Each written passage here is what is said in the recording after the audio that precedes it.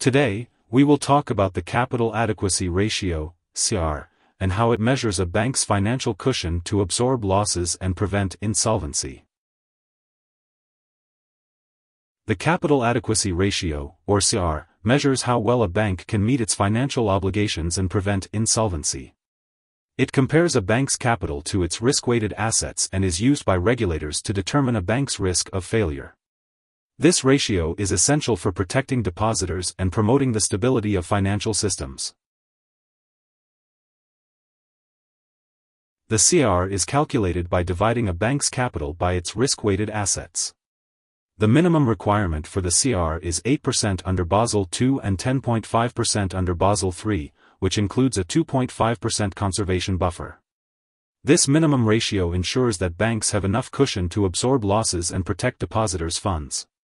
The two types of capital, Tier 1 and Tier 2, are added together and divided by the risk-weighted assets to calculate a bank's capital adequacy ratio.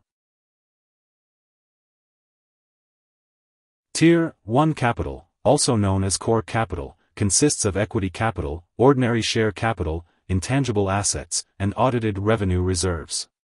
It is the capital that is permanently available to absorb and cushion losses suffered by a bank without requiring it to stop operating.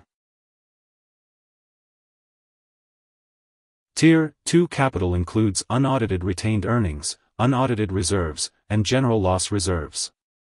It provides a lesser degree of protection to depositors and creditors and is used when a bank loses all its Tier 1 capital. Risk-weighted assets are used to determine the minimum amount of capital that banks must hold to reduce the risk of insolvency. The capital requirement is based on a risk assessment for each type of bank asset. Both on-balance sheet and off-balance sheet credit exposures are considered when calculating risk-weighted assets.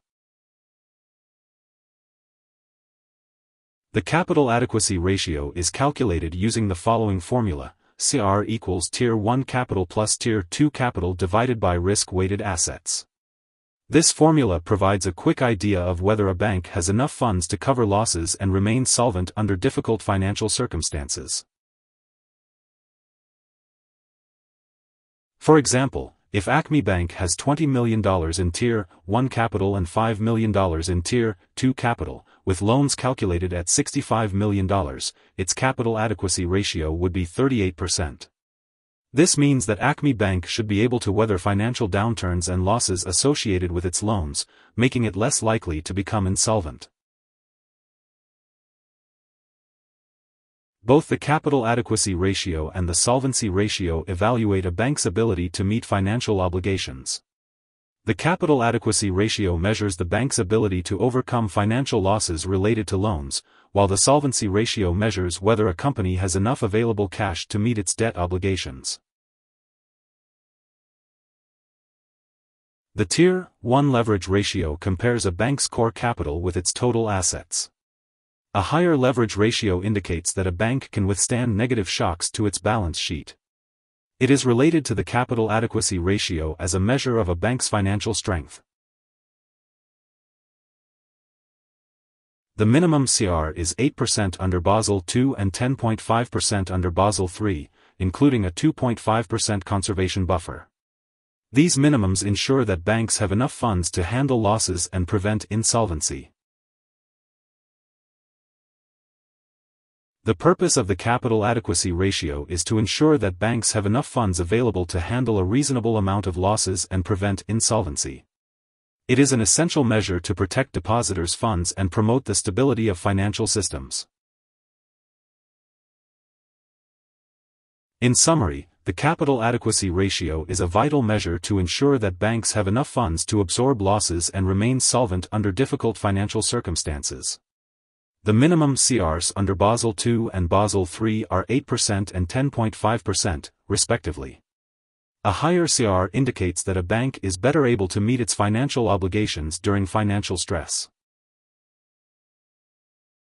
Here are 4 key takeaways. 1. CAR measures a bank's financial cushion to absorb losses and prevent insolvency. 2. CAR is used by regulators to assess capital adequacy for banks and run stress tests. 3. Both Tier 1 and Tier 2 capital are essential components in measuring CAR. 4. The downside of using CAR is that it does not account for the risk of a potential run on the bank or a financial crisis. Hope this would help. Thanks for watching.